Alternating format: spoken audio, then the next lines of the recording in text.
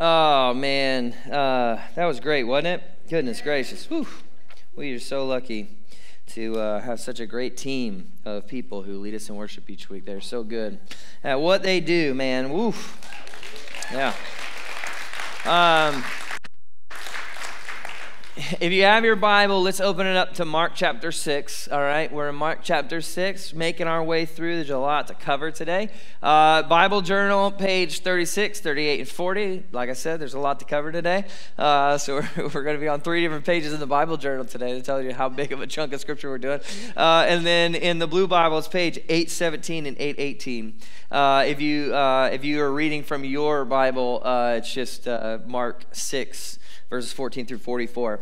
We're going to jump right in, and so just, try and follow along as best as you can. I'll be stopping throughout at different points. So here we go. Mark chapter 6, starting verse 14. King Herod heard of it. It is Jesus and his disciples, in case you guys were wondering, doing all these crazy, amazing things, teaching and preaching, healing people, healing the sick, healing the demon-possessed. And so Herod, the king, had heard of it, for Jesus' name had become known. And so some said, John the Baptist has been raised from the dead. That is why these miraculous powers are at work in him. But others said he is Elijah, and others said he is a prophet, like one of the prophets of old. We'll come back to these descriptions as identifiers for Jesus later on in the book of Mark. We'll see these descriptors come up again, and so we'll want to touch on that. But just know, Jesus has been in ministry for about a year, and he's already one of the greatest of all time. Okay, it took LeBron James 10 years in the NBA to even get a consideration that he might even be close to as good as Michael Jordan. Jesus, it took 1 year, and he's the greatest of all time already. He's right up there with the greats. But when Herod heard it, he thought, John, whom I beheaded, has been raised. So this is the first time we hear about John the Baptist since chapter 1. And it's kind of a shock to the system. If you're just a normal reader of Mark's gospel, you hear about John the Baptist chapter 1, and then you get to chapter 6 and you just hear, he's dead? What happened? And so that's really what this is going to unpack, is what happened, how this happened, what took place. And so we're going to read through this here, verse 17. For it was Herod who had sent and seized John and bound him in prison for the sake of Herodias, his brother Philip's wife, because he had married her. All right, so I love how Mark describes Herodias as his sister-in-law in whom he married, right? Like Mark is not mixing or mincing words. He is there, and he is saying, look, so he did something wrong. He married his sister-in-law, which he should not have done. And John is declaring this, and he's talking about this. Verse 18 says it plainly. For John had been saying to Herod, it is not lawful for you to have your brother's wife. And so Herodias had a grudge against him and wanted to put him to death, but could not. For Herod feared John, knowing that he was a righteous and holy man. He kept him safe. When he heard him, he was greatly perplexed, and yet he heard him gladly. So there's this interesting thing happening here where King Herod arrests John because Herodias is we can't let that guy, be free. But Herod starts hearing the message of John, and he's kind of He's perplexed a little bit. He's like, this is good stuff. I really like this. And he hears John gladly and keeps him safe. It's really strange when your wife wants to kill one of your best friends. That seems to be what's happening here. Like John and Herod have hit it off in some sort of way, even though John's pretty clear, hey, bro, you're living a life of sin. They're still good buddies, and Herodias wants John dead, and so anyway, it's a very interesting situation. Verse 21. But an opportunity came when Herod, on his birthday, gave a banquet for his nobles and military commanders and the leading men of Galilee. And when Herodias' daughter came in and danced, she pleased Herod and his guests. And the king said to the girl, "Ask me for whatever you wish, and I will give it to you." And he vowed to her, "Whatever you ask me, I will give you up to half of my kingdom." And she went out, and she said to her mother, "For what should I ask?" And she said, "The head of John the Baptist." And she came immediately with haste to the king and asked, saying, "I want you to give me at once the head of John the Baptist on a platter." And the king was exceedingly sorry, but because of his oaths, his great and his guests, he did not want to break his word to her. And immediately the king sent an executioner with orders to bring John's head. And he went and beheaded him in the prison and brought his head on a platter and gave it to the girl, and the girl gave it to her mother. When his disciples heard of it, they came and took his body and laid it in a tomb. Now, there's a few things that I want to just touch on here. I know that this is more of just kind of a narrative and it's just kind of a story, and I can't really give you a how to not behead a guy sermon today, okay? But I do think there are some things that we can pull out of this that I think are really good for us to pull out of it. One is standing up for God and standing up for Jesus does not usually end well for people in the Bible. And so I think it's important to note that when what Jesus says is very true in the Beatitudes. When he says, "Blessed are you who are persecuted for my name's sake." Basically, blessed are you who stand up for me and live your life in a way that represents me well. Because it's not going to necessarily go well with you in our world, because our world does not like that. And so, let's not walk through life thinking that Christianity is some sort of like card to a life of prosperity. It's not. It's actually probably closer resembles a journey toward us dying for something we believe in so strongly, and giving ourselves up for something far greater and more powerful than we are. And so we just need to be careful that we don't mix what we see in Scripture with sometimes what we hear. When we hear people talk about, how God showers us with blessings. He does shower us with blessings. Let's not forget that. But let's not think that there also isn't trial, and there also isn't difficulty, and there also isn't struggle involved with that. And part of the blessing is not necessarily a good life, but it's a well-lived life where at the end we can we look at Jesus and Jesus looks at us and he says, "Well done, good and faithful servant." I think he would have said that to John the Baptist. Yeah? So I hope he could say that about us. Here's the other thing I will say is that Herod here, we have to check our own hearts because we can become a lot like Herod. Not in the sense that we, will behead someone, but in the sense that a lot of times we will say yes to things that we really don't want to say yes to. What I mean by that is Herod doesn't have enough wisdom to know I shouldn't open my mouth and promise something that I'm not going to actually want to fulfill before I know what it is. That's what happens here. What happens here is he isn't smart enough to be slow to speak. And he opens up his mouth and says, "I'll give you whatever you ask." And then when what they ask for actually is gut-wrenching and sorrowful, he has to do it, or at least he feels like he has to do it in order to be an honorable person, right? And this is why Jesus says in the Sermon on the Mount, just let your yes be yes and your no be no.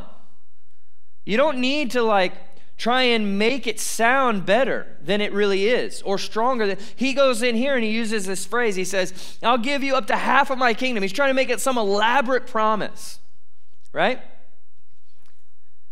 And he's saying, you don't need to do that. Just make your yes, yes, and your no, no. Don't make oaths. Don't make oaths, because it'll potentially end up bad for you. The idea here, I think, that I really resonate with is that there are many times where I've said yes to something without thinking about it really well, without pausing and really thinking, is this something I really am going to want to follow through with to the very end? And I get about 2 weeks in, and maybe you guys are the same way, but you get about 2 weeks in and you're like, I don't want to do this anymore, right? As when I didn't when I said yes to this, I don't want to have to say yes. Keep saying yes to this. Right? Anyone else get this? Right? Feel this way? Yeah, resonate with that? So let's be careful before we just jump in and open our mouths and commit ourselves to something that we may not really want to be committed to. Let us have enough wisdom to seek God for discernment, to know what we should say yes to and when we should say yes to it, so that we can stay committed to it through the long haul. I think that's a really important thing. Here's another thing that I think is maybe more distinctly true of Christians, and I can say this of Christians even though this is not about a Christian. I think Christians do this in some ways that are really just not, again, go back to what Jesus says on the sermon. I don't think it's helpful. And that's when we use God's name as a justification for our behavior or our actions. Like when we come out and we go, well, I really feel like God was calling me to do this, or God was leading me in this direction, or God was telling me to do or go or whatever. Here's the thing. I truly believe God does speak, God does move, God does lead, okay? He calls us in certain directions. The problem that I have is that so many Christians use that same phrase 5 times a week. And they haven't stopped for long enough to actually know what God is calling them to. And so we use that as some sort of religious backing to make people think oh, well, if God says. When really we're chasing after our own desire and our own will. And you can tell that you're chasing after your own desire and your own will when it doesn't work out. And you want to go, oh, well, maybe God didn't say. Maybe that was just me all along. I've done this, okay? I've made this mistake. And so just that's we talk about our kids, using God's name in vain. Anybody else ever do this with your kids? Yeah. That's the same thing. And we do it all the time. We use God's name as a justification for us to do what we want to do. And I think it's interesting when I talk to Christians. I've had conversations with Christians who do that, and they what they're doing and what they're saying. God called me to do this, or God led me in this direction. It's that doesn't literally what they are doing goes against what God has written in the scriptures. And it's he's not going to go against his word, y'all. And so we have a problem in our culture of where we're good enough Christians to have a relationship with God, to be able to use his name when we want to use it or when it works out conveniently for us. But we don't have a good enough relationship with Jesus to actually know what his word says and to know that he would never say that. Make sense? So let's just be careful. The other thing is that I think that there's a time and a place, and this is the last thing I'll say about this. There's a time and a place where when Herod is given an opportunity, I think he believes he's being honorable and honoring his word by doing what he said he would do. But really, he's not honoring his word. He's just trying to protect his reputation. So even in honoring his word, he's just being self-serving so that people don't talk badly about him. He has no spine. He has no ability to admit that he made a mistake making that promise. And there are promises that we can make and that we do make in haste. And when we do that, it is okay for us to look at someone and go, you know what? I made a mistake. I shouldn't have committed to that. I shouldn't have said yes to that. And I really hate to not come through on my word, but I should have never given you my word. And I'm sorry. Please forgive me for that. I'll try not to do that again in the future. But there's nothing wrong with standing up and going, I made a mistake. And we need to do this more. Stop worrying about our reputation more than we're worried about just saying, you know what? I see now I shouldn't have said yes to this. I shouldn't have said yes. I shouldn't have given or gone this far. And I need to backtrack a little bit. That happens. We're humans. We make those mistakes. But the more slow to speak we are, probably the less that happens, the less backtracking we have to do. But there are times where it's okay if you say something to go, you know what? I just can't. I need to actually stand up, because the right thing for me to do here is not to honor my word. But the right thing to do is actually to say, I'm sorry, but I can't honor my word. That's actually a more honorable thing to do. So, all right, let's keep reading. All right, verse 30. The apostles returned to Jesus and told him all that they had done and taught. Can you picture this? You got these 12 guys running up to Jesus like, Jesus, you know that sermon you gave on the mountain? We taught that sermon and people were amazed, right? They're like, Jesus, you know those demon-possessed people that you healed and like cast the demon? Like, we had a demon-possessed guy come up to us and we're like, in the name of Jesus, get out of here, homie. And they got out. I mean, they were so excited and they were so on fire, man. They were just, oh man, they are on a spiritual high. They're doing amazing work. They're so excited. And in verse 31, Jesus said to them, come away by yourselves to a desolate place and rest a while. For many were coming and going, and they had no leisure to even eat. Whew.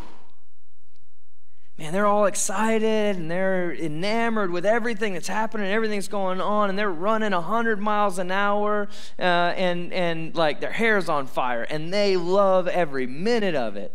It's incredible, and there's something in Jesus that he notices. He says, but we're human beings, guys. And we have limits. And we can only run like this for so long before we lose what's most important, and that's our soul. So he invites them. He gives them an invitation. He says, come away with me to a desolate place, and let's rest a while. You guys ever been so busy that you can't even really find time to eat? I know that you have, because I have, and I only work once a week, right?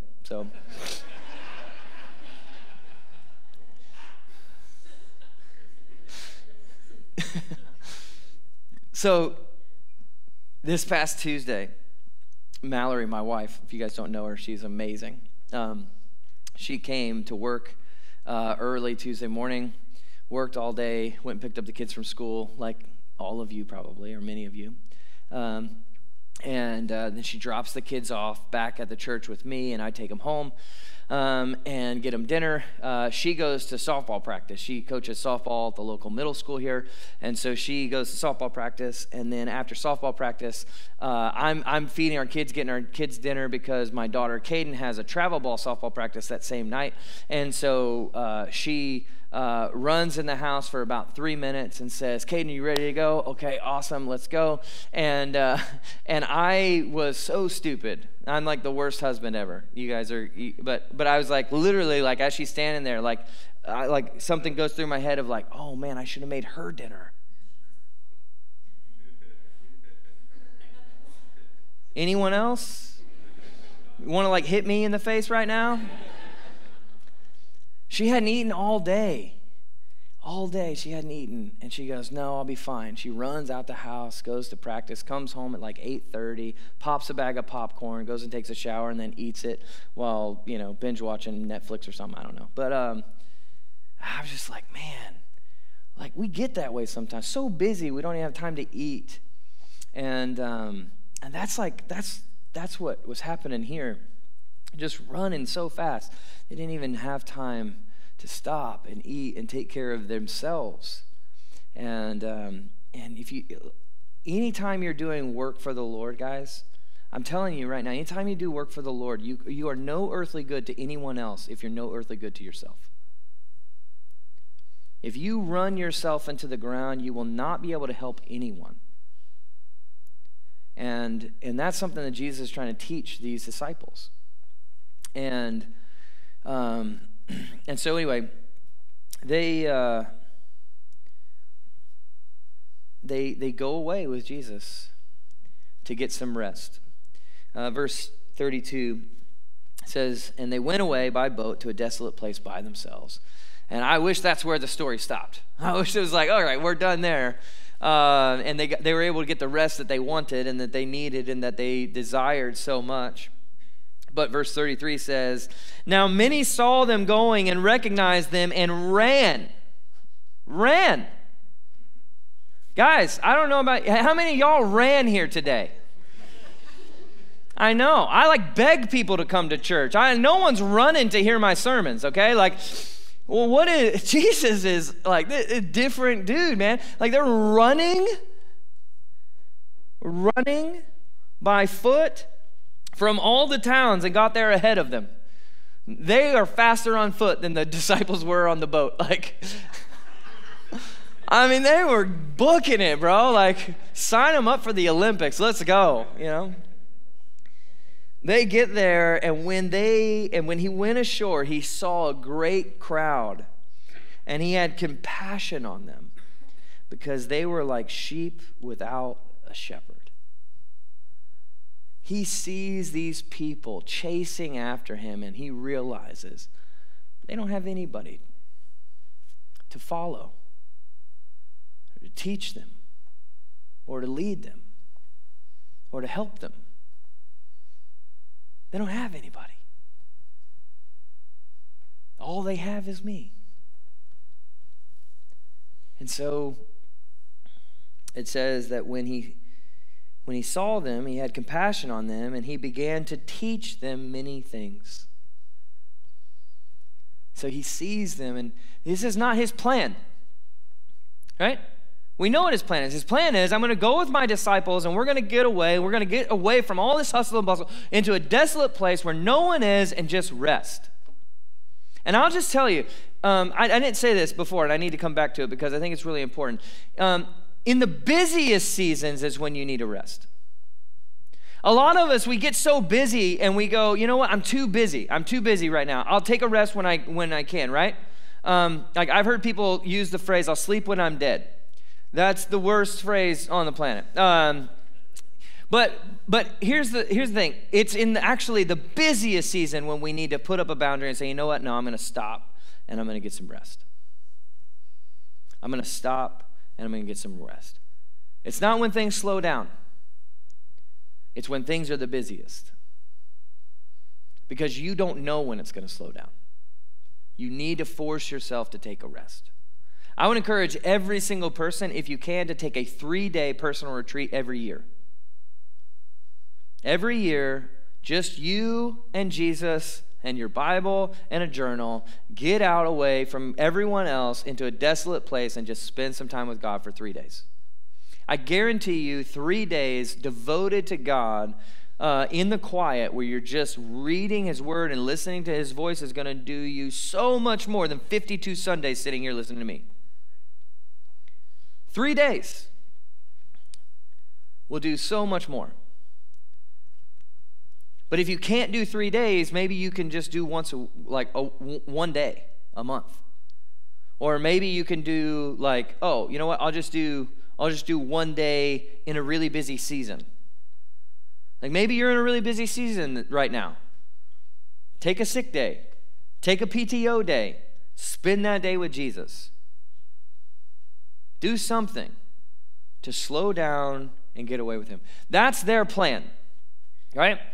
Their plan is we're going to be intentional about taking some time to get away.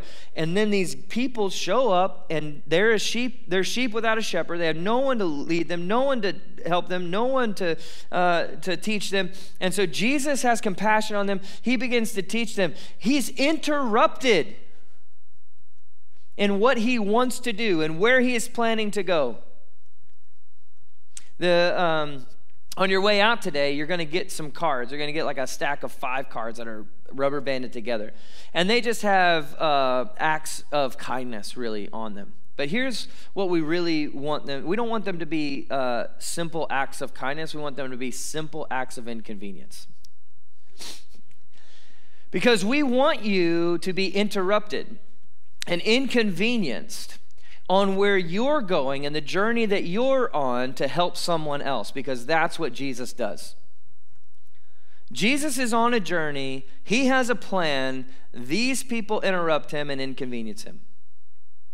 And he stops and he has compassion and kindness and love toward them. And we want to encourage you. That's something that we can all do, right? It's so hard when our kids run in and we're in the middle of something, but we can be inconvenienced. We can be interrupted. It's so hard when our parents are aging and they get sick and we have to stop what we're doing to go take care of them. But when we do, we look more like Jesus.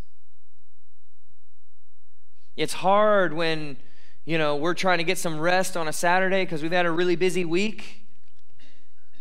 And someone calls us and says, hey, man, my wife left last night.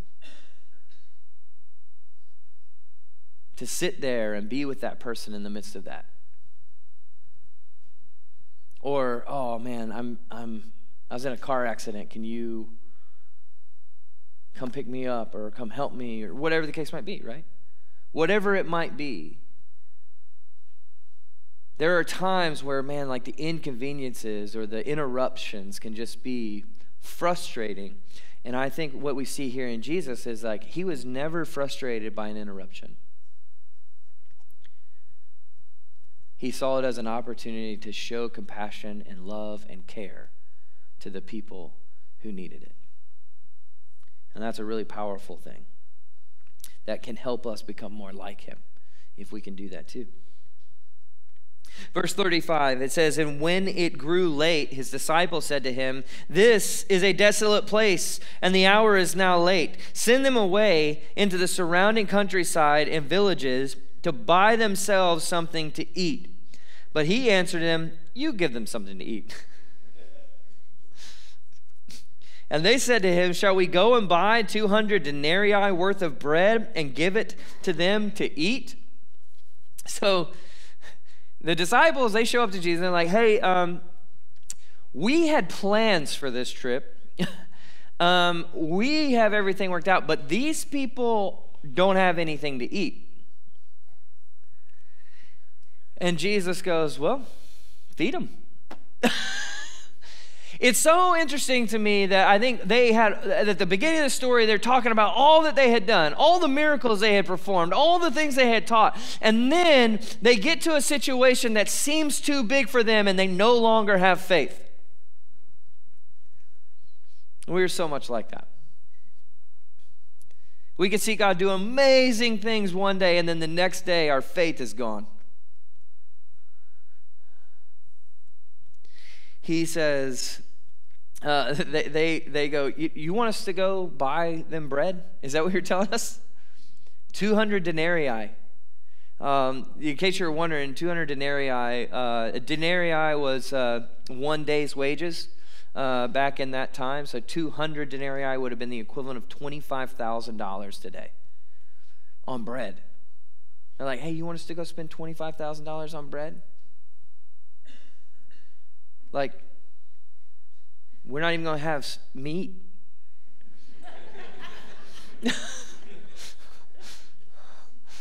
Just $25K? Really? All right, Jesus. You know, like, maybe Jesus had all that money, you know. He's the, landowner with 1,000 cattle or whatever. But it's so funny to me. They just can't fathom. And Jesus says, well, how many loaves do you have? Go see. And when they had found out, they said, we have 5 and 2 fish. And then he commanded them all to sit down in groups on the green grass. Do you guys ever say, like, to your people, like, sit on the green grass? Like, don't sit on the grass. Sit on the green grass, please. You know, no, we keep people off the green grass, okay, y'all? We're like, hey, our grass is green. We'd like to stay that way. Please walk on the sidewalk, you know, like stay off the green grass. It's like, I don't know why green is in there. I don't understand. Like, I'm like reading this, and I'm like, why does he say green? I don't understand. Like, why didn't he just say grass? Anyway, weird people. Okay, so verse 40. So they sat down in groups of 50, hundreds and fifties, and taking 5 loaves and 2 fish, he looked up to heaven, and he said a blessing and broke the loaves and gave it to them, to his disciples to set before the people. And they divided the 2 fish among them all, and they ate and were satisfied. And they took up 12 baskets full of broken pieces and of the fish. And those who ate the loaves were 5,000 men. So way more than 5,000 were there. And, you know, we've heard this sermon before, like, man, God is a God of multiplication, right? Like, we give him a little and he can multiply that into much more. And that's true. Our God is a God of multiplication. He is a God who can take the little that we have, and he can absolutely bring abundance out of that little. I mean, it is absolutely incredible. But let me not mix here metaphors or words, because I think it's really important that we see that he takes a little and he blesses others with the little that we brought to offer.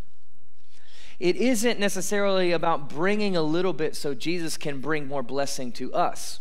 It is about bringing a little bit so Jesus can bring more blessing to the multitudes who are in need. These people need food, and Jesus takes the little bit that we have to offer, and he can make a huge difference in people's lives who have a need. This is such a powerful, powerful story of just what God can do, not for us, but for people who are in need, if we trust him with just a little bit of what we have to offer. And that isn't just our finances. That's maybe all we have is a little bit of time. Or maybe all we have is, you know, a little thing in this one spot. You know? And he can take that and he can multiply that, and it can become a huge blessing to people who need it. I think that's a really, really powerful and beautiful, beautiful, beautiful potential and opportunity that we all have. And I love how Jesus, he looks up when he blesses this meal. How many of us pray with our heads bowed and eyes closed? Yeah. That's great. I do too. Most of the time. And even when I teach my kids how to pray, I say, bow your head and close your eyes. You know. And, but I love the fact that Jesus looked up to heaven. Because heaven is where bread comes from. Jesus remembers the story of the Exodus and them wandering through the wilderness with no food and wandering through this desolate place with no food. And God rains down bread from heaven. And he gives them more than enough. And so where does Jesus look whenever he needs help? He looks up. And maybe you're in a situation where, man, God, I need you to help me. I need you to come through. I need you to rain bread from heaven. Look up. Raise your prayers up to the sky. Raise your face and look up and see just the blessings and the gifts that the Father rains down. Every good and perfect gift comes from the Father above. And so I think, like pray, head bowed and eyes closed in reverence of who God is and just the fact that he is worthy of glory and honor, and he is more powerful and more beautiful than we could ever imagine. But also, like sometimes when you really maybe are like, man, really asking, God, do something great here in my life. Do something right now that I need to do. I need you to come through. Look up. Look up. Pray that prayer. Ask him to rain down that bread from heaven. Because that's where the good gifts come from. I love the fact that so much of Jesus' ministry happens around meals. And Jesus instituted a meal much later. And this is a great miracle, But he institutes another meal that it's a symbol of a greatest miracle he ever performed, which is that he allowed his body to be broken, his blood to be shed, so that we could have eternal life. And he raised from the dead, conquering death. Because you and I were sheep without a shepherd. We were lost, wandering, needing someone to come and show us the way. And so Jesus dies so that we can be united to him, have a relationship with him, and he can lead us, and we can walk with him, and he can be our shepherd. And he can lead us beside still waters. He can restore our soul. That he can guide us and protect us through the valley of the shadow of death. That his rod and his staff can bring us comfort. That he can prepare a table for us in the presence of our enemy. And the enemy can't take a seat. That is our good shepherd. And that is what Jesus does when he dies on the cross and allows his body to be broken, his blood shed, so that we can have life. And so it is this meal that we celebrate. It's this meal that we come to each week because we remember that we were once sheep without a shepherd. But now we have a good shepherd in Christ who leads us and guides us and protects us and loves us and has compassion on us and saves us. And so today, as we come to the table, I'd encourage you just to maybe reflect on that, find hope in that, and listen. Listen for the voice of your shepherd so that you can do whatever it is he calls you to do, and go wherever it is he calls you to go. Maybe that's to a place of rest. Maybe that's to a place of reaching more people with the gospel. Maybe that's to more faith, to just believe that he can provide when you have very little to offer. Whatever it is, just know he is with you. Let's pray. God, we thank you for your goodness and your mercy and your grace. God, we thank you for your love and your kindness, and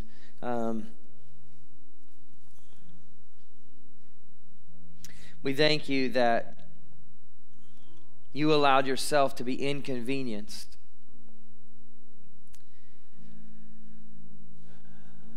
to be mutilated and broken before us, to be murdered and despised, rejected for us, your sheep who were without a shepherd. Thank you for seeing us and knowing what we needed and offering it to us. God, you are so good, so good. We come and we bow before you now. We thank you that we are now a part of a flock. And we can now hear your voice and talk to you and walk with you each day. We praise you, thank you, love you, and pray all this in the name of Jesus. Amen.